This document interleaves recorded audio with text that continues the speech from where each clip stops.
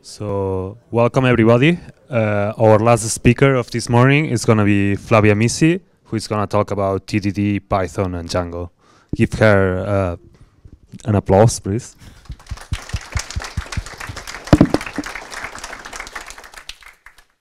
Hi, as I just said, I'm going to talk about test-driven development with Python and Django. A little presentation first. I'm Flavia. I'm from Brazil. This is my first week in Sweden. I just got here on Saturday. And this is my first presentation in English too, so if you guys don't understand what I say, just interrupt me that I will try to speak clearer. This is where I worked before, coming from Brazil, Globo.com. It's a major media company, and Globo.com is actually the web branch of it. And working there, I started to develop a platform as a service. It's called Sudo, and you guys can look up on the internet. The site is sudo.io, and I worked about 4 years on Globo.com. Most of those years I was developing Sudo. I'm seeing some weird faces. Are you guys understanding? All right, okay. And now I'm proudly a team member funded by me.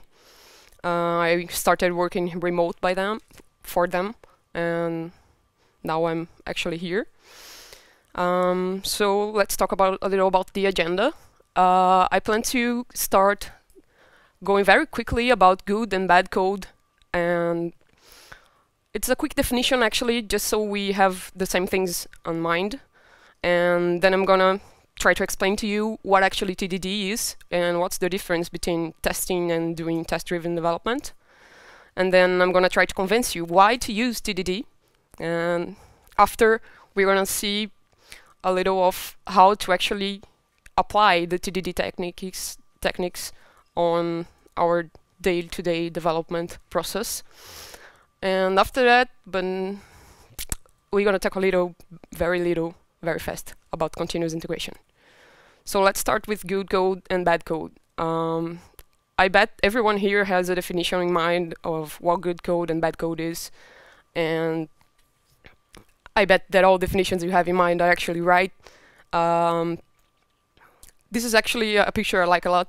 The real measurement of good and bad code are WTFs per minute. So if you hear a lot of WTFs, it means the code is bad. A little WTFs means the code is good. And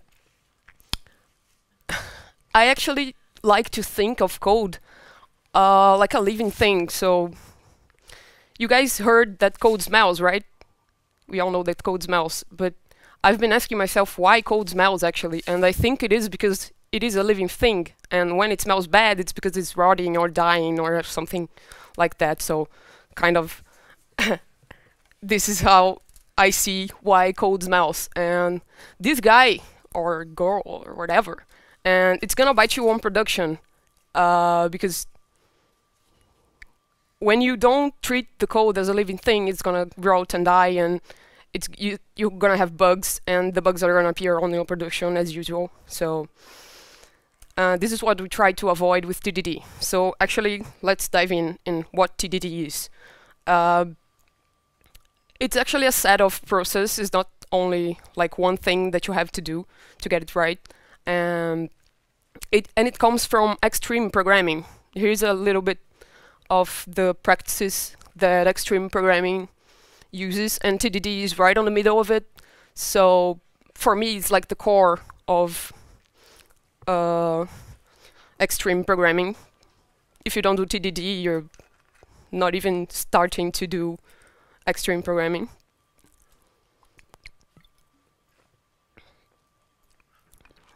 So there is another part of TDD that I didn't tell you. TDD is actually means to write the test before you write any production code. So there are different ways of testing, and not every way you test you're doing TDD. So if you don't write your test first, you're not doing TDDs. The first step to do TDD is to actually do not write any production code without having a test that is failing. I'm gonna go a little more deeper on this later. So now I'm actually gonna try to convince you to why to use TDD. Any of you guys write tests or run tests on a daily basis? Just hands up. Whoa, everyone. And good, good. And how many of you write tests first, as in TDD? All right, cool. Good, good. You're on the right track. All right. So most of us write tests for functionality assurance, right? It's so things don't break on production, correct? And so we want to avoid that things go very, very wrong on production. That's why we write tests. But TDD is not just about it. Some say, if you guys read about like some famous phrases of Uncle Bob Martin, you guys heard of him? And he actually says that TDD is not at all about reliability or functionality assurance. So what is TDD about if it's not about avoiding breaks or outage or bugs and that stuff? TDD is actually about testing for design. It's actually, the name is test-driven development. Some say that a better name for it would be test-driven design.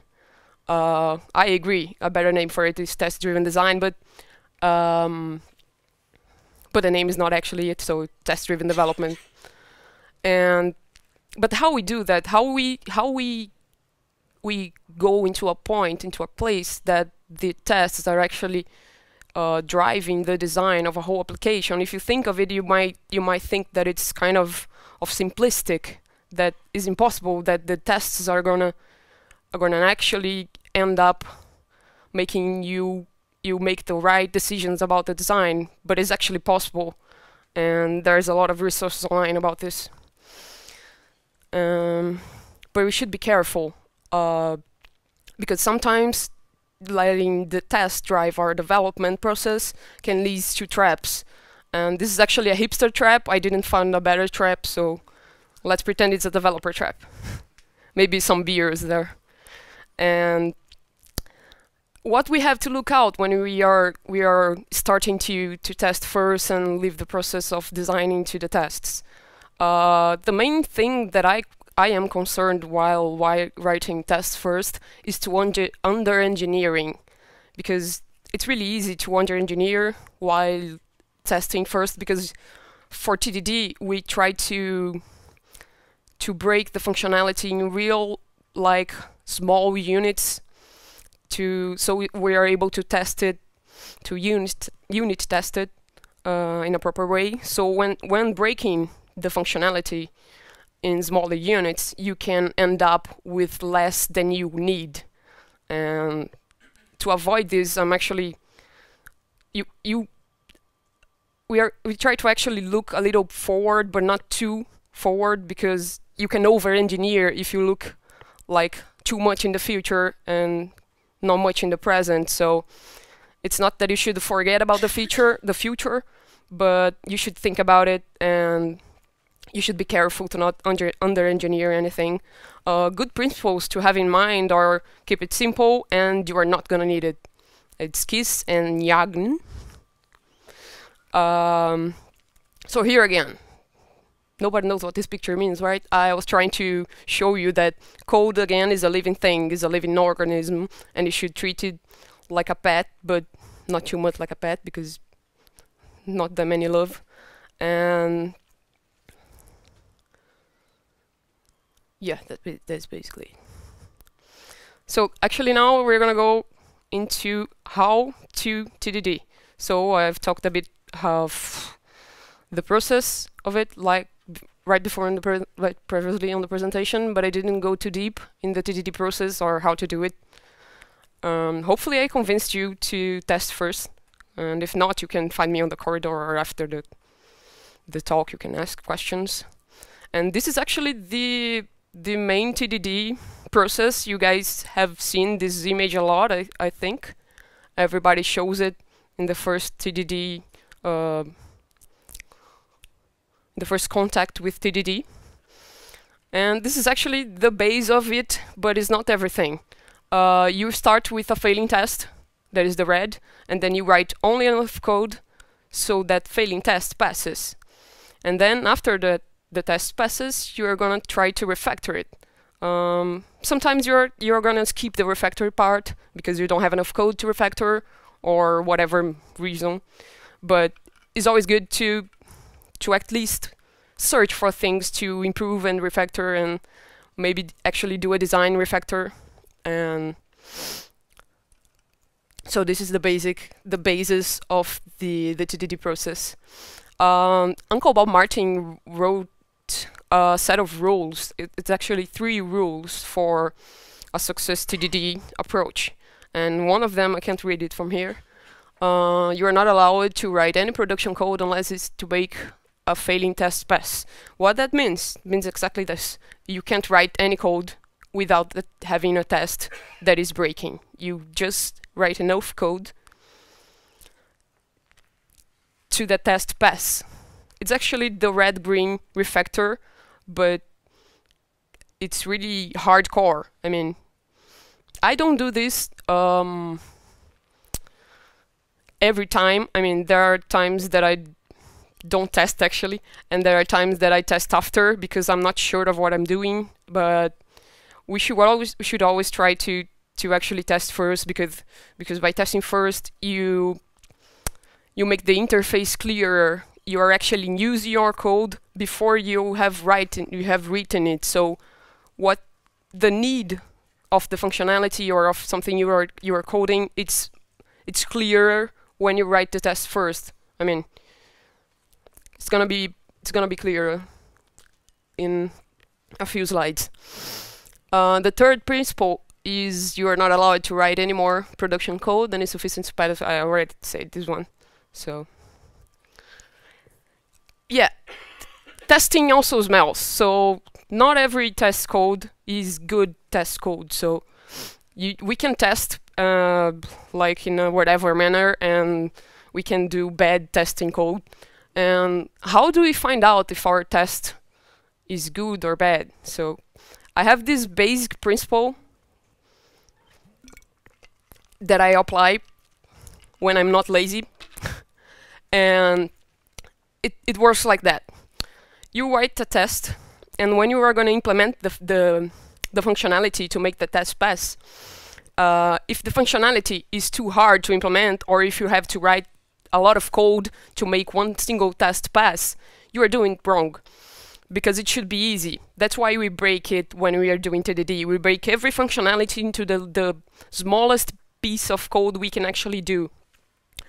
And so if you are struggling, either your tests are wrong or your approach to fix the test is wrong. But mostly the tests are wrong. I've seen a lot of people struggling to write tests or struggling to implement a functionality to make the test pass, and the solution is always rethink everything. You're probably looking at it in a wrong way, or you didn't understand the problem right. But first of all, try to break the problem again, because if there's too much functionality for the test to pass, or something is too hard, you should break it again. This is a short example. It's not the best example to a testing approach, but it's short enough so I can tell you in this short time. This is a view test in Django. It's actually using the client, but if you want to do a more like unit test, this is more like a functional test. If you want to do like a more unit test, you could, instead of using the client, you could use the request factory from Django. How many of you have used request factory? Cool. It's simpler, and if you have a lot of middlewares or authentication that is kind of complex, it's very simpler to use the request factory instead of the client. So here, what I want is, my need is I want to implement a view that lists posts just that. And the first thing that I need is actually a web page, blank web page, that it works. So I start to testing it, and I try to get it, this URL. You could use reverse too, and I assert that the status code is going to be a 200 status code. So it's as simple as it gets. Unless you're using request factory, then it can be simpler. And to make it pass, I just need to add the URL in the urls.py and implement a view.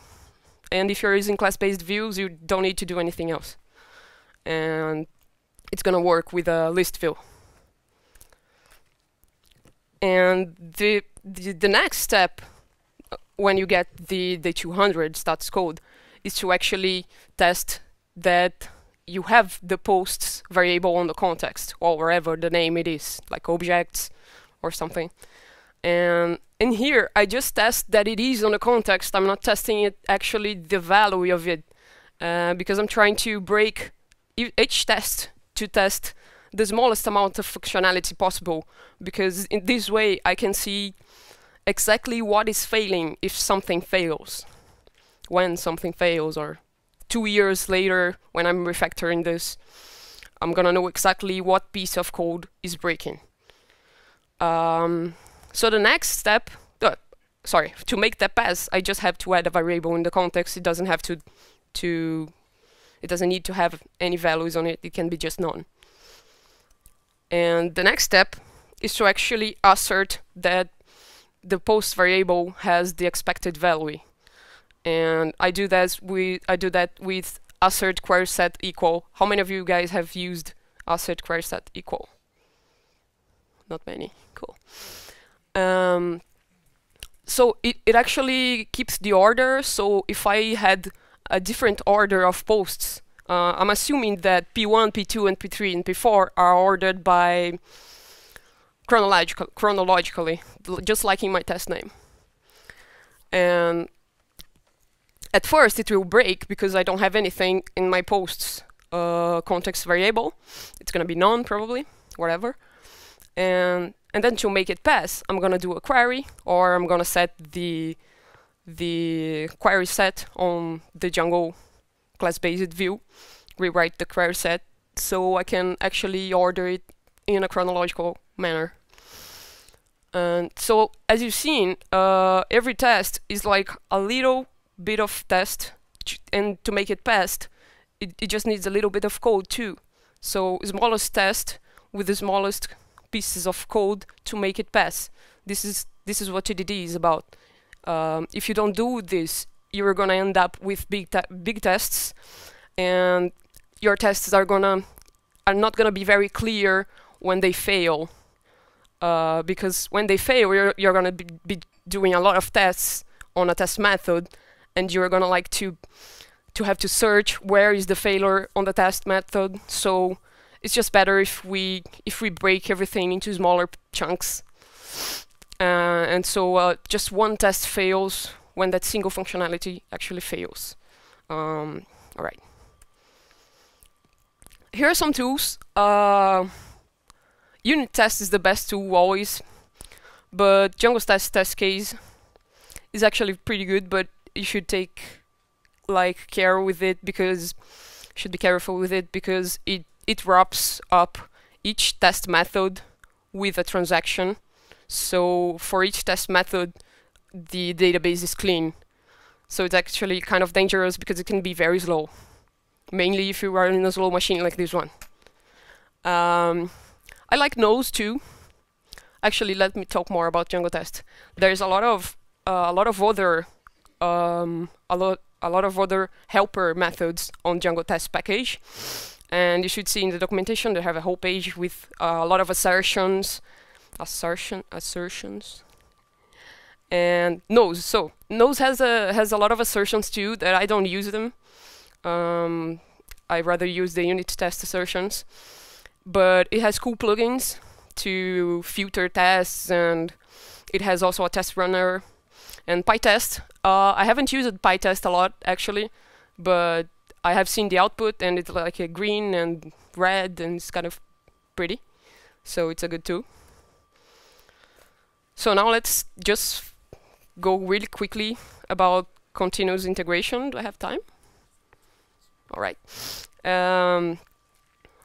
So if you test, it doesn't matter with TDD or without TDD. If you test, you need to have continuous integration because you have to run all your tests at once and integrate it with other brands and everything else. And you need to see what the result of the integration is actually. So if you don't have like a dashboard with failing tests and passing tests, it's not going to be visible. Your tests are not going to be visible. You need visibility when you do tests because you need to be notified when your test breaks, or else it's going to be a mess. Oh, there's an example I did in Funded by Me. The test we used Circle CI, and the test took like 30 minutes to run. And Circle CI has a distributed it adds containers, so you can distribute the test running between the containers. And I changed the framework we use to run tests to use nose, and this way you could filter the tests better and distribute between the containers better. And I was able to reduce the time to 16 minutes, from 30 minutes to 16 minutes. 16 minutes is actually quite slow, but we have a lot of behavior-driven tests, behavioral tests with Selenium, and they are slow by nature. But by splitting them and running them in parallel, we can actually make things go real fast. So this is like some continuous integration tools that are open and free. I use Jenkins too. It's a very good tool. And that's my first Swedish word. Swedish phrase, actually. That's all I have to say to you guys now.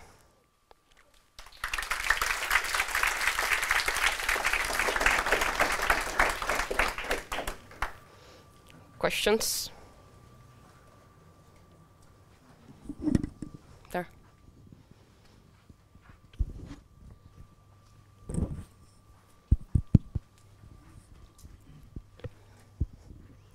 Hello. I was considering when you're working on already existing code and trying to refactor it or adding functionality, and it's very hard to capture the output of a function. What are a good way to use tests or test-driven development? When you're developing in an existing code base that doesn't have any tests. They might have tests, but for example, you need to change something in a very large function that just mutates some object. Yeah, yeah, I have experience with that. What I usually do is kind of ignore everything that it has already about testing and just write a test to the functionality I do. You can use mocks for that. Python mocks library is pretty good, and I try to like isolate everything that else it's doing and test just like the bit of functionality I'm adding. If you have time, it would be great if you could do a refactor. But if you don't, you can use a mock, or you can like work around and test exactly what you need to.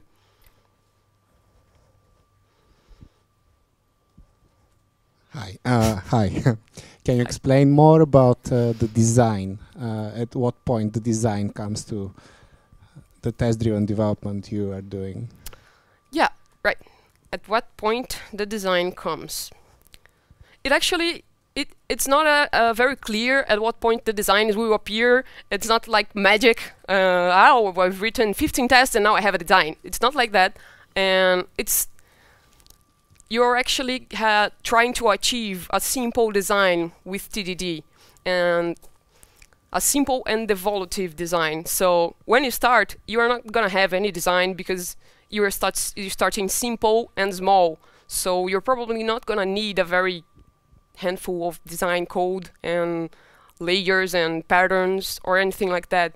But when your code starts to evolve, when your platform, when your software starts to evolve and it starts to get more complex, and this is where TDD actually appears to be the best tool to use, because when you use the process right, you will end up with a very simple design and a very easy to evolve design.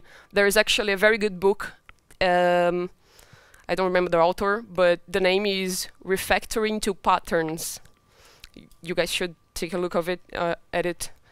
And it says exactly this, and it's not actually where the design comes, but it's actually how to get an existing base code with tests, code base with tests, and how to evolve what you have to patterns. So it's actually kind of the same you were asking me, because you don't design in upfront. You design like on the way. It's on the fly. Did I answer your question? Yeah. Okay, thank you. Hi. So can you recommend any? It's not working? Hello? Okay. So can you recommend any tools for front-end web testing? For example, when you render a web page with Django, but you have some JavaScript on the page, for example, Ajax. You want to test only the JavaScript, or you want to test like an integrated environment?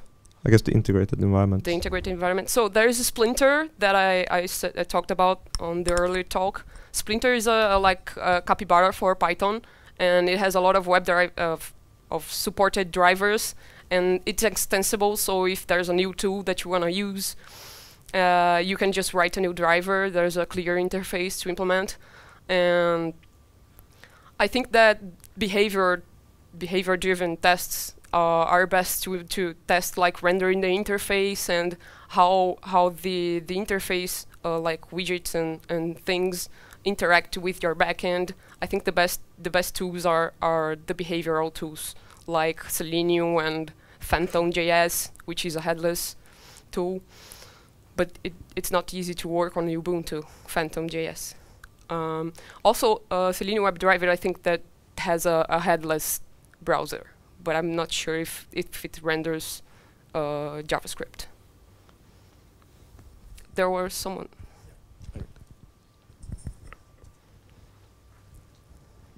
So how do you organize your code in respect to directories, and also how do you organize it when you are committing to the Git, to your code repository?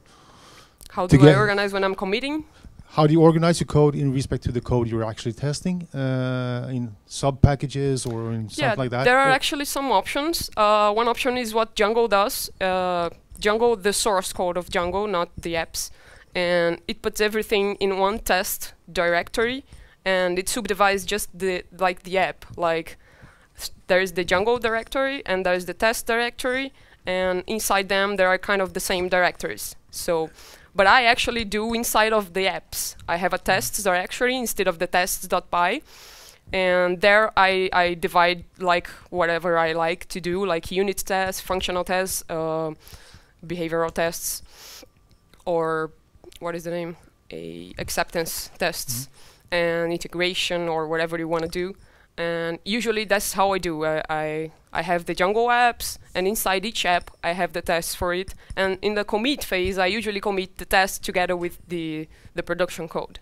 So that brings the question that if you're going to do a pre-commit hook on that one, are you going to be working with your local test then? You cannot do commits on foreign servers, really. What do you mean by that? If you have a staging test phase before you can commit, then it's kind of you run on stage. You run the test directly on stage, not locally. Is that what you mean? Yeah, exactly. If you have that, requisite to be able to commit, then you need to add the tests first in a commit before, so you can actually stage it and then. Yeah, the answer for that is quite more complicated, because I don't like running acceptance tests, all acceptance tests before merging on stage. You can run it on every commit on a web server like Travis CI or Circle CI and things like that on each branch before merging on the stage branch or something like that. And But testing first, it doesn't mean to test like acceptance first. I'm talking mostly about unit tests. I actually do functional testing first too, because currently I'm not splitting unit and functional tests, although I like it. But I do functional tests first. And this is the only kind of test that I do first. You have to choose a test to do first, and is the simplest one that you want to test first, and because you actually want to run all the tests on your platform too before you want to commit. But every unit test or every functional test, not the acceptance that are very slow.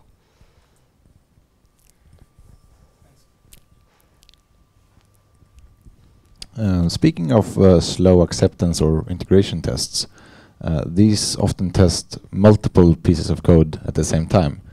Do you usually structure the code that these tests will perform each of these tests, or do you separate the test and for clarity and test them multiple times, so to say?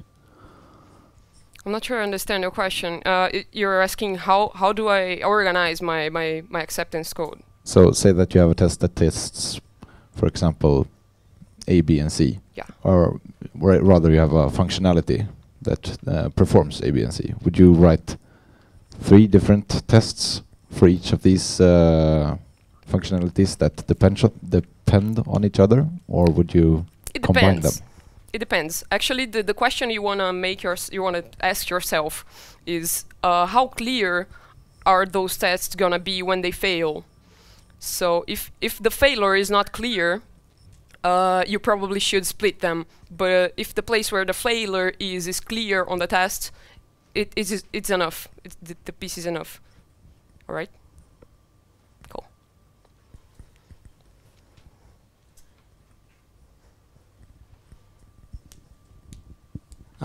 About unit testing in Django with database, do you actually connect to the database or you use mock objects?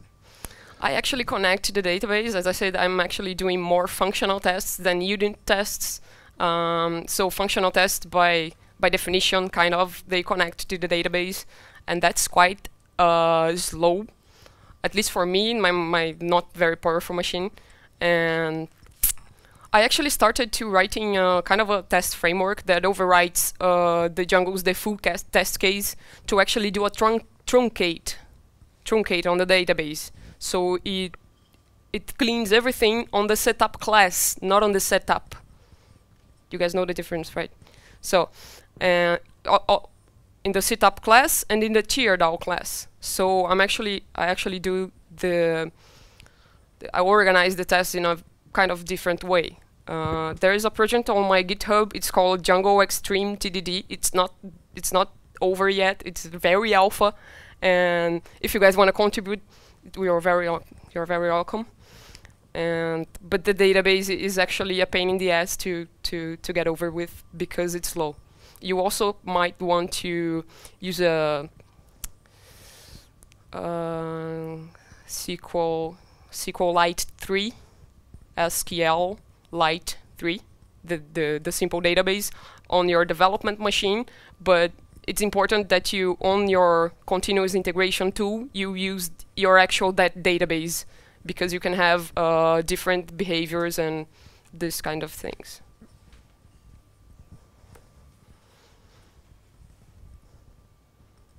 I think that's all.